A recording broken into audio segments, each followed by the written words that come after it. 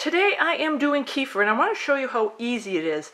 I ordered my kefir from Fusion Teas, and actually that was online at Amazon, and they have great kefir grains. I'm going to show you what they look like when they arrive. See, that's a grain.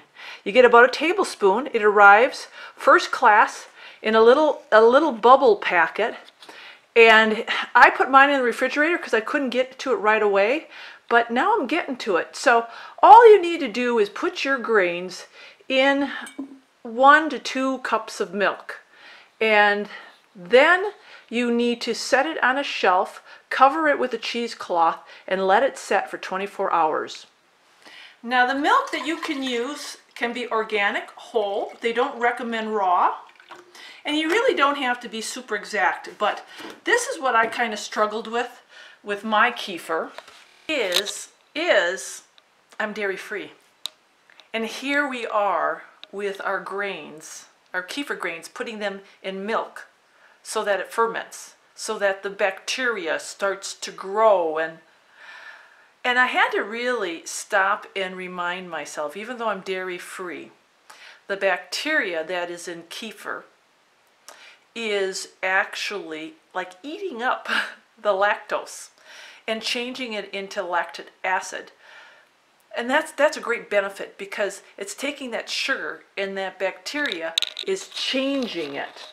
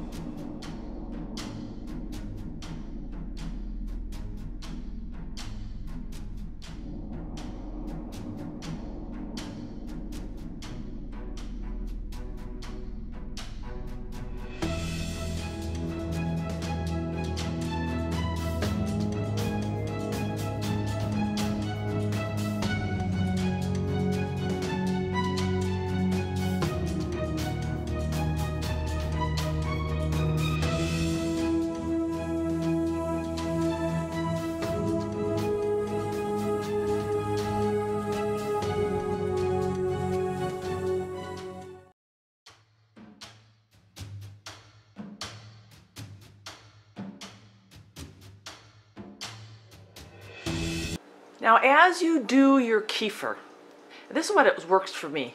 You know, your first batch, you really need to set for 24 hours. Then after that, what I do is every 12 hours, I just keep taking my kefir grains, and look how beautiful these grains are, and I will put them in some more milk.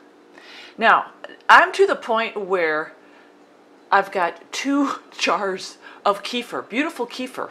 So I'm going to transfer that kefir into my big jar, and then what I'm going to do is start my kefir grains again in my other quart jar.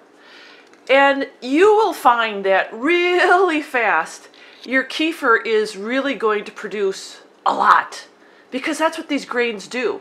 Once you get that first batch up and going after the first 24 hours, I mean, you're off to the races.